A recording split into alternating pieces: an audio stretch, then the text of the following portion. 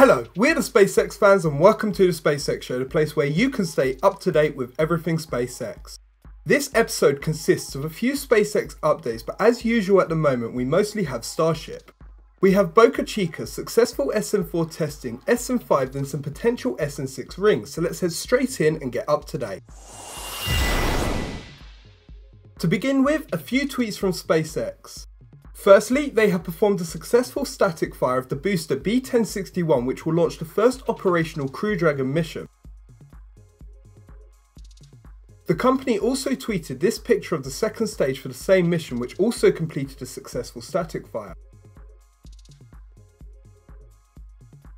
Another thing SpaceX tweeted was this picture of a second stage Merlin vacuum optimized engine.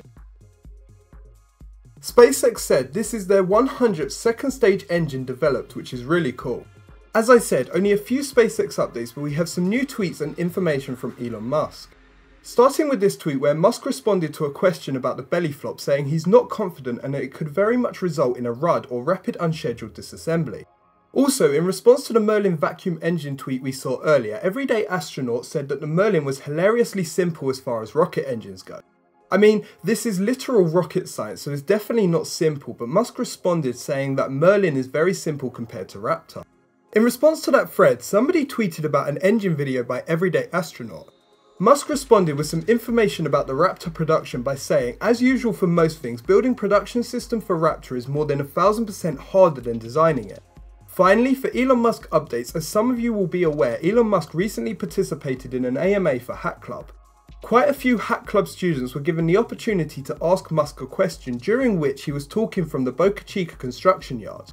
Musk talked a little bit about SpaceX and some of the problems they're still having with welding. But we're still getting a little bit of pucker, and the welds are going a bit slow.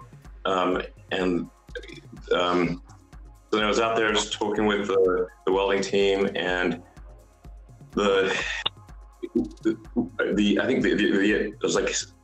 issue was like really we're rotating the barrel only at a quarter meter per minute, but the barrel rotation tool is capable of 1.5 meters per minute, and the welding torch was not set at maximum power, and so the result was that we were heating the steel too much, and it was softening, and then just slightly collapsing under its own weight. Also, apparently the welding team was reluctant to change the settings, but Elon told them to try, otherwise they won't know. Because they were worried about like changing the parameters and then maybe having to scrap barrels. And these are barrels that are 9 meters in diameter, or 30 feet in diameter basically.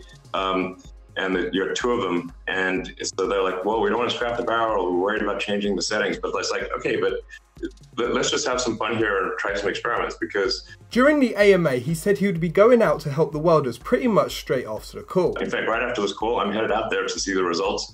And I think we kind of messed up half the weld, but I think the other half is good. Somebody tweeted and asked how that went after the AMA, and Musk responded saying, improved process I was referring to was cylinder-to-cylinder circumferential welds to improve cycle and reduce pucker. Those are still working their way through production. With Musk and SpaceX updates addressed, we'll head over to BocaChica where we have an onion tent being worked on. At first I thought that they were deconstructing it, but as you can see here, that's not the case. After reviewing previous footage and putting some pieces together, it appears that it's being extended at the back. With SN4 on the test stand, engineers continued to work on it in preparation for testing. I don't have any footage to show, but April 26th, SN4 completed a successful first ambient pressure test. However, really early this morning, April 27th, SpaceX completed a successful first cryo pressure test of a full Starship tank section. I can't express how excited I am, but I still have a very good feeling about SN4. We have some new tweets from Elon Musk about the next steps, but before that, here's some cool footage Musk posted. He tweeted it with the caption, "It's snowing in Texas." In response to that tweet, he was asked about what the next steps are in terms of testing for SN4. Musk said that there will be a static fire with Raptor hopefully later this week. He also tweeted about what's going to happen after the static fire, saying that SN4 should do a 150 meter hop. Also, in another tweet, he said that SN4 will only get one Raptor, so maybe the engine we saw in the last episode is the one. This is an incredible achievement and brings us that one step closer to Mars. Now onto SN5, as quite a bit has been going on with the vehicle. Here you can see the section that was moved into the high bay last episode. Based on Raphael's last diagram, these appear to be for the liquid oxygen tank. Outside the building there was also recently a stacked section with rings 129 and 130 plus another ring below. However, it wasn't too long before these were moved into the high bay as well. In a surprise event that I didn't see coming at all, the new nose cone that we saw in the last episode has also been stacked. It's a lot less shiny, so looks slightly weird with the rings, but nonetheless it looks to be a very good build. However, Elon Musk tweeted about it and said these won't strictly be coupled to serial number, might be on SN4 or might just be used as a manufacturing pathfinder. So it could even be removed as SN5 stacking progresses, we'll just have to wait and see. Other stacked SN5 sections have also been spotted out in the yard. Here you can see two of them. The one behind is the methane tank common bulkhead because of the ring number 117 as you can see here. That SN5 common bulkhead section was also flipped recently as you can see here, so it probably won't be long before it moves into the high bay too. Finally, on SN5 we have the latest build diagram from Raphael Adamy once again, so thanks to him for keeping on top of all of the changes.